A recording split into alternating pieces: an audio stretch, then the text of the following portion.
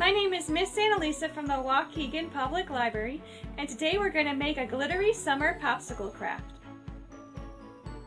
Here are the supplies you will need: construction paper, 2 plastic containers, a ruler, a pencil, glitter, glue, scissors, and craft sticks. First, I used my ruler and a pencil, and I traced a 3" by 4.5" rectangle on pink and lime green construction paper. Then I cut out the rectangles.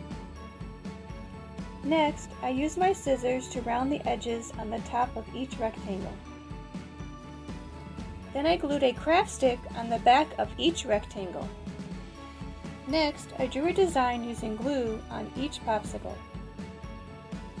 I placed each popsicle in a separate plastic container. Then I poured glitter on each craft. I shook the extra glitter off each craft and I let them dry. I hope you enjoy making a glittery summer popsicle craft.